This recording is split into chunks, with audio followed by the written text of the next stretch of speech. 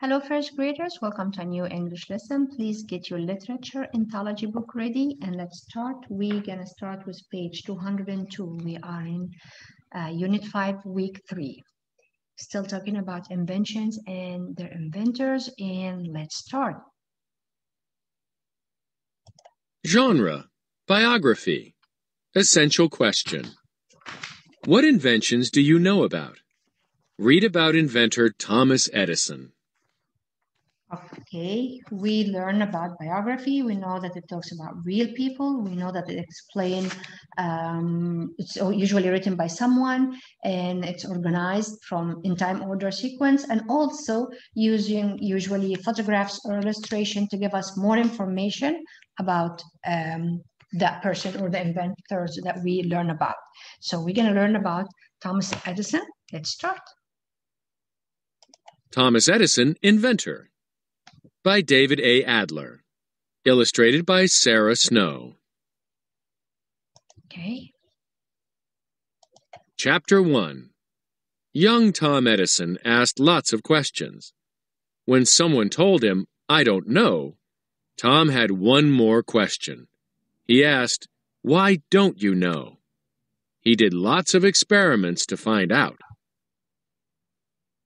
Okay. Tom watched a goose sit on some eggs. He saw the eggs hatch. He wanted to know what would happen if he sat on eggs. So Tom made a nest. Then he put goose and chicken eggs in the nest. Next, he sat on the eggs and found out. Splat! All right, so if we, using our comprehension skills that we just learned about problem and solution, we're going to say the problem here is that Tom was wondering, what will happen if he sits on eggs? So, okay, he will give it a try. So what did he do? He makes a nest and puts the eggs in it. And then what happened? He sits on eggs. That's a solution. He learned that eggs will break, as we see in this picture. All right. Young Tom also knew that birds ate worms, and birds could fly. What if people ate worms? Tom guessed that they would fly too. So he gave a girl a cup of chopped worms and water. The girl drank it and got sick. And she didn't fly. All right, so if we look at this page, we can see, for example, the sequence we're talking about, that the author here, when he was talking, he showed us some details about Tom's life in order how they happened. So they tell us first about the egg incident when he thought that if he have a nest and he put the eggs and he said he might, hatch and be a chicks or something.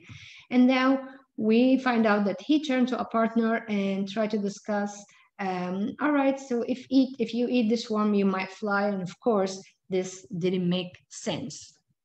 But he was just trying to do more experiment because he's wandering around and like to find out why things happen. Tom Edison, the boy who asked all those questions and did those unusual experiments, became the man whose inventions changed the world. As we see, the most important thing here that the author wants to show that young Tom was never afraid to ask questions. He was always ask questions and try to his experiments. And even if it didn't work, he never gave up. He would always try again. What was the problem? Maybe if I change that, my invention would be better. Tom Edison was born in 1847 in Milan, Ohio. He was the seventh and youngest child of Sam and Nancy Edison. Sam had a lumber mill. Nancy had been a teacher. When Tom had trouble in school, his mother became his teacher at home. Okay. He was in trouble because he was trying his experiments over his friends, and of course they were not happy. So his mom decided to teach him at home. Chapter 2. Young Tom did many of his experiments in the cellar of his home. He had lots of jars of chemicals. He wanted to keep people from messing with them. To fix the problem, he had an idea. He wrote poison on each jar. He thought that would keep others away. He was right. So can we see a problem here? Yes, problem that people used to mess up with the jars of chemical stuff he has. So what did he do? He writes poison on each jar as people won't be getting close. And it worked. The solution worked, that people leave the jars alone because they know they're not interested in to play with stuff like that. There were often smoke, strange smells, and loud noises in the Edison home. It all came from the cellar and from young Tom's experiments. All right. Next page. Tom needed money to pay for chemicals and other things. As a result, he got a job when he was 12. He sold newspapers and candies on trains. Then at 15, he began to write, print, and sell his own newspaper for travelers. He named it the Grand Trunk Herald.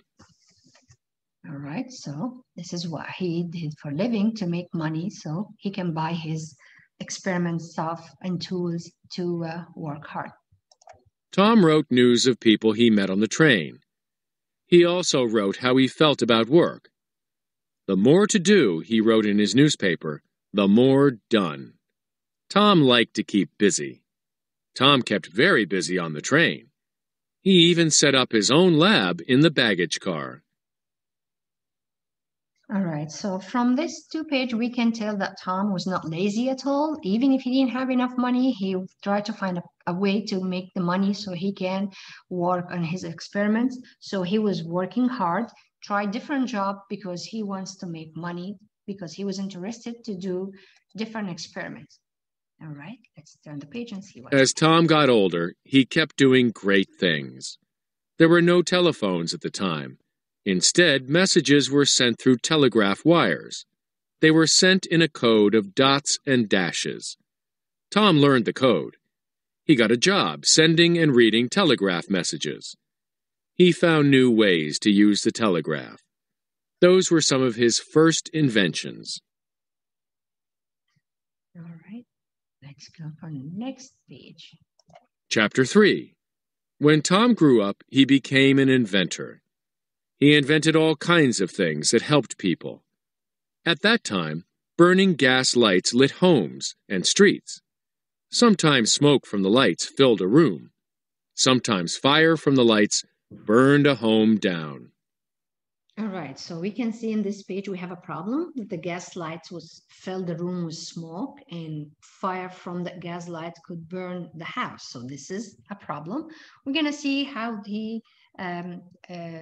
Tom Edison find the solution for this problem. We also can see in this page, as you can see, that homes and streets were lit by gas lights. And we try to say that the author tried to let us know that smoke from the gas lights was something that could fill the room and can cause illness or even fire for houses. Okay, so remember, we had a problem that the gas light filled the rooms with smoke and that the fire from the gas light could burn the house. So let's try to find where the solution now. Tom was sure he could make a better light. So he did experiments with electric light. He had lots of ideas. His notes filled hundreds of notebooks. After more than a year of work, Tom did it. He made a light that was safe to use. The electric light is the light of the future, Tom said, and it will be my light. All right, so we know that he worked hard. This didn't happen in a day or two. This takes a long time and lots of trial and maybe working, not working, till he first have the steps of solution when he had experiments with electric light, but then was not 100% safe. Then later on, he made his electric lights that light of the future. Edison's lights were big news. People came from all over to see them. Once they saw the Edison lights, they wanted them in their homes. Tom's lights brightened the world. Tom Edison spent his whole life making great things. The things he made helped people everywhere. All right, so if we just, before continue looking at what Tom did when he learned the code for the telegraphs and he was got a job reading and sending messages, and after that he was working in a station. So he was like always trying, always working hard, always try to make money, and always try to find a solution for problems. And he did a great job. Let's see about his photo album. Thomas Edison, photo album. Thomas Alva Edison at age 15. Edison invented the first machine that could record sounds and play them back. Without this, we might have no music players or movies and TV with sound today. Edison made this early music player using his own sound machine.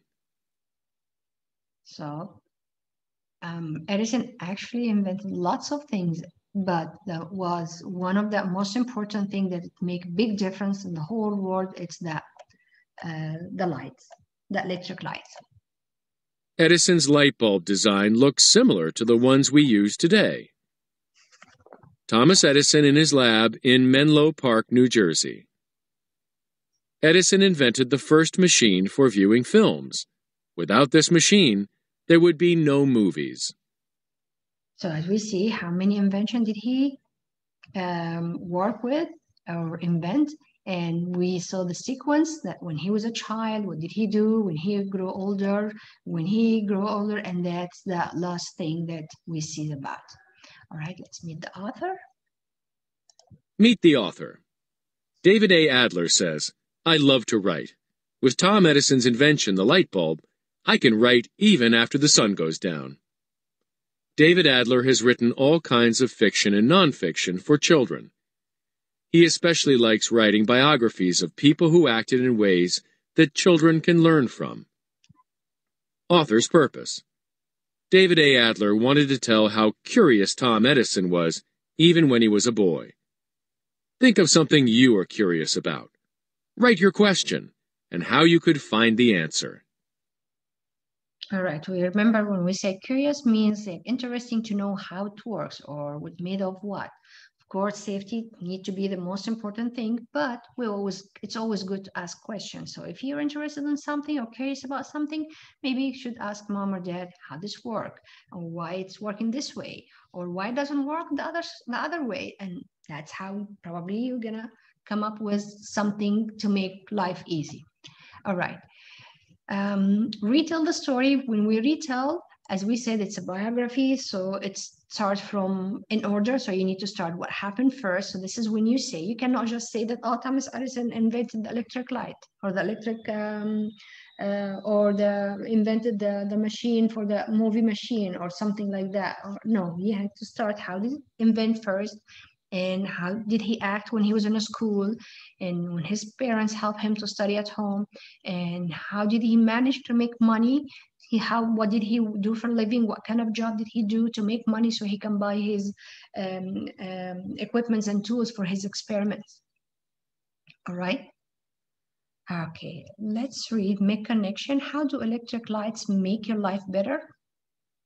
Of course, you can always have fun and act during the night. So you can read, you can do your work, you can paint, you can play games, you can do everything, because you don't need to wait for the sun. You can do it and even after the sunset, because we all have electricity and we all have the light bulb that we can just turn the light on and enjoy and continue our day. All right, that's it for today, first graders. We learn about Thomas Edison. We also learn about different invention that he was a part of it, or he made it easier and safer for people to use. All right, that's it for today, first graders. Thank you. Bye-bye.